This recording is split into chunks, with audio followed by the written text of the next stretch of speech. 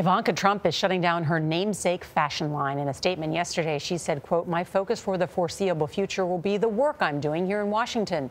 But the brand has been facing controversy and financial pressure. Bianna Golodryga is here with some of the unanswered questions. Bianna, good morning. Good morning, everyone. Ivanka Trump says she doesn't know when or if she'll ever return to the business, while she claims that her decision is the only fair outcome for her team and her partners. Some are questioning why she's chosen to take this action now.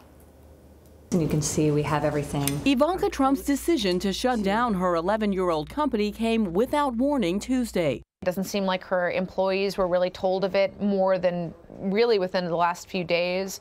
And it's also surprising because she's been pushing ahead in some respects internationally. Her brand's gotten a lot of trademarks in China. Ivanka's fashion line focused on mid-priced women's clothing, shoes, and accessories. She had already given up day-to-day management of the company, as she told Gayle last year. What have you done with your business? I have no involvement with any of it, and I felt like proximity to my father and to the White House. I didn't want to also be running a business, so I put it into trust. Still, Nordstrom and other retailers have dropped or scaled back on Ivanka's products, citing declining sales, prompting the president to tweet, "My daughter Ivanka has been treated so unfairly by Nordstrom." White House advisor Kellyanne Conway also promoted Ivanka's sales, sparking ethics complaints. Go buy Ivanka's stuff is what I would tell you. I hate shopping. I'm going to go get some on myself today. Because Ivanka's company is private, it's unclear how profits have been impacted since her father became president.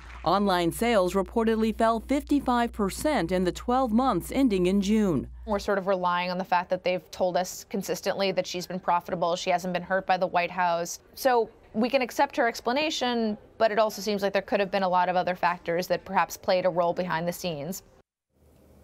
Abrams tells us the company's 18 employees are expected to be leaving in the next few weeks. It's unclear what sort of severance they'll receive, but we do know, according to Ivanka Trump's financial disclosure filings, that she earned more than $5 million from the trust last year. So what's key is what she does next, because she says she doesn't even know if she's going to go back to the industry, back to creating her own company, or maybe politics are in her future. Who knows? Thanks, Bianna.